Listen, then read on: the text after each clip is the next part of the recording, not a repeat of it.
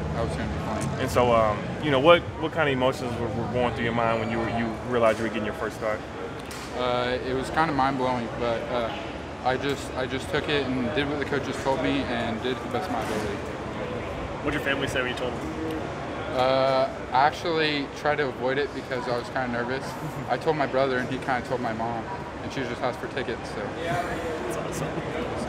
So now that game is behind you, what did you think about how you were able to maneuver through those things?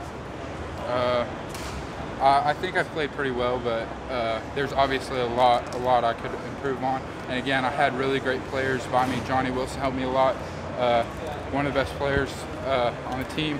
And then we had Chuba running through people. So, I mean. So what advice did Johnny Wilson give you in particular?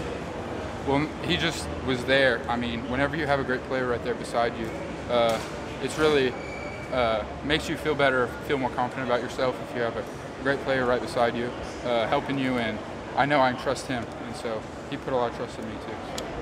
So did you feel that change was an important one for him to move from center to guard? I think Johnny could play anywhere on the line. I mean, for you, did you think that was more beneficial than if he had been farther down the line, or did that matter? You have to ask Coach Dickey about that. I don't really know. Gotcha. Yes, sir. I'm sure you talked about this earlier, but I mean, how much fun was it getting out there? It was awesome. I was like a kid in the kindy, so the first time I got out there, I'm like, holy crap, this is K-State. So it was crazy. It was crazy to me. Coach Gundy mentioned, though, the fact that this is the first time since Tuttle. Obviously, it's not Class 4A, 5A football. This was Big 12 football. How drastically different was that for you? Well, Dickey really prepared me for it, and I had great players around me, and I feel like Coach Glass in the weight room has really prepared for me for it. It is a big difference, but, I mean, I was ready for it, I think. How much do you think that it helped the fact that it was at home instead of having to kind of get broken in on the road instead? I really don't know because I haven't played on the road, so I'm not sure. What do you expect then? Because that's going to be your first opportunity possibly this week. Just doing what the coaches tell me, making sure I pick up everything that they throw at me. Just not really worried about the crowd. I mean, if you've been to our practices, we play music louder than anyone can stand it, so I don't think it'll be a big change. What was your favorite play to be a part of Saturday?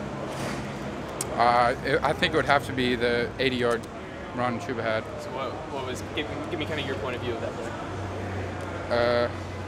I mean, it was just the inside zone, and I picked up the scraping backer, and then I saw Chuba pass me, and I just kind of let go of my guy. And I just watched him I was sprinting as fast as I could, and I watched him gain like 50 yards on me, so that was kind of crazy. He's a freak. What was kind of going through your mind when you first were told that you were going to get the start this past week? I mean, I was obviously nervous, but everyone I talked to just told me I could do it, and it was really gave me a lot of confidence. So I was nervous, but it wasn't crazy. It was manageable. So. How much family and friends did you have show up once they heard that you were going to start? My mom came, and my girlfriend, and then two of my friends. So I mean, all four of my tickets. So. Gundy mentioned Monday that you have a bit of a mean streak to you. How much does Charlie kind of bring in? He always used the term nasty. Does your style kind of mesh with his pretty well? Yeah, I'm more trying to mesh with Charlie's style because he's the boss. So we're all just trying to fit his mold. So. But does that nasty side come out pretty naturally? Yes, sir.